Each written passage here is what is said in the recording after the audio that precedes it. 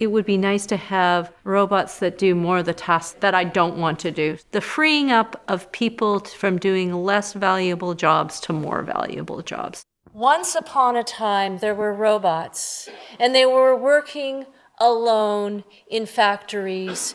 But there was one very important thing about those robots. They were separated by people. And so in my world, I'm thinking about what is the future of robotics? Is it the Jetsons and Rosie, or is it Terminator? And I don't like this picture, but I sure like that picture. So this is what we think about in how we develop human-robot interaction, the opportunity to bring robots into our lives. And there's reasons why I believe now that this is possible.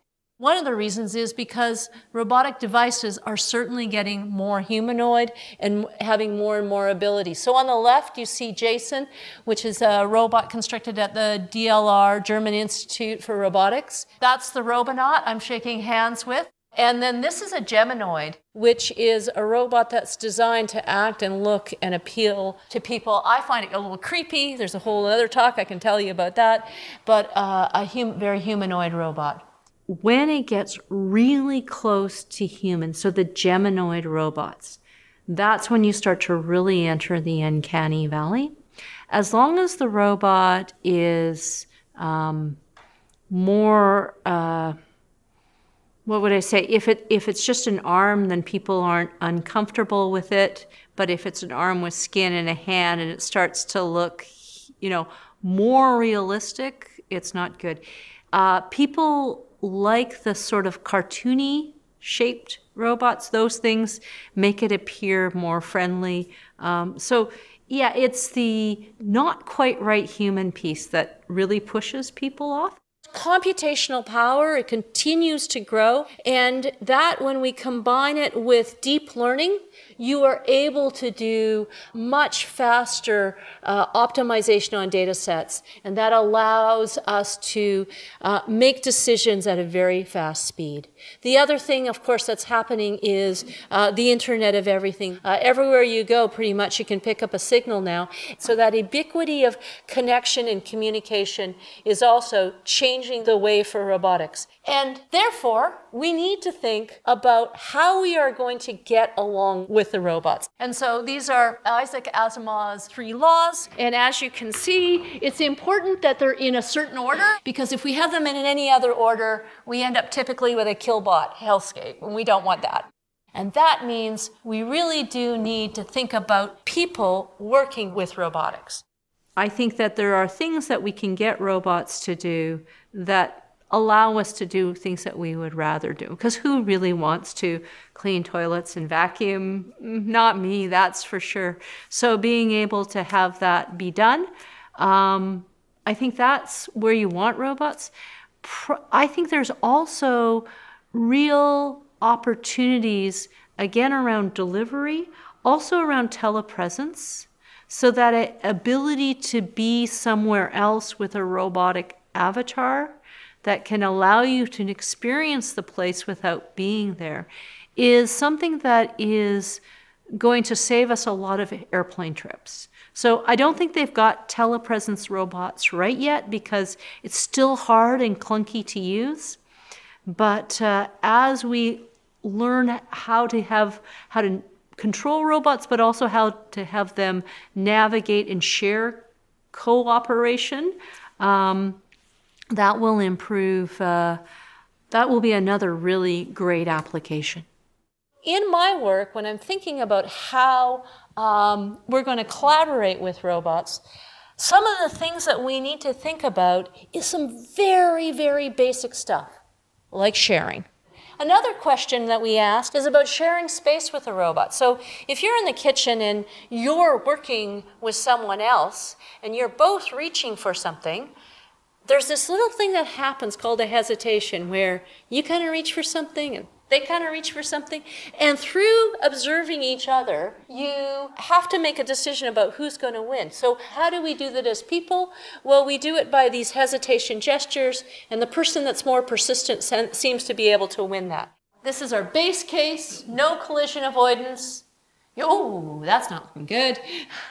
And so this is what would a base case when the robot just is not giving any kind of quarter. So people don't like that.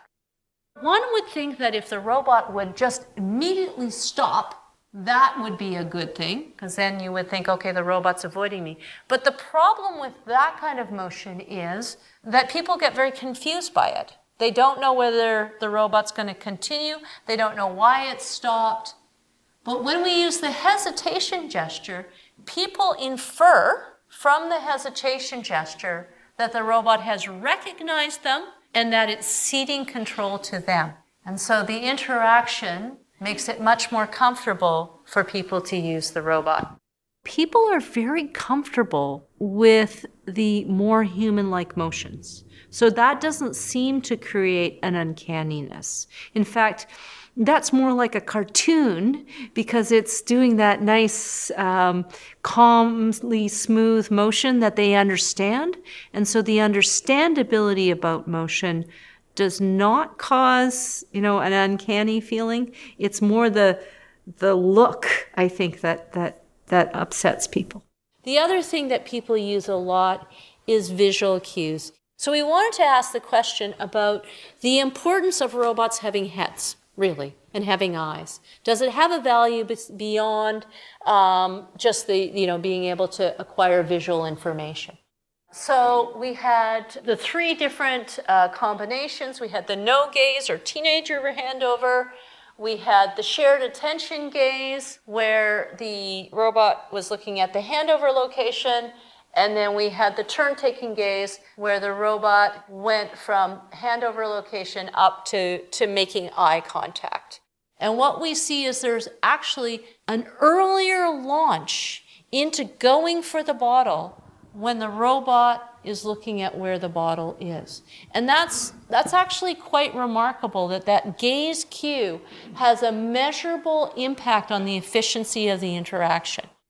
We've sort of developed a bit of a process for understanding what the interaction should be. And so the first thing we do is this human-human trials, and it involves bringing a broad selection of people so that we are making sure that we're not sort of zoning in on a particular quirk of a type of person. We want males and females. We want them from different age groups. We want them from different walks of life and different cultural backgrounds. So it does take a lot of work to really understand what the interaction is so that it can be validated.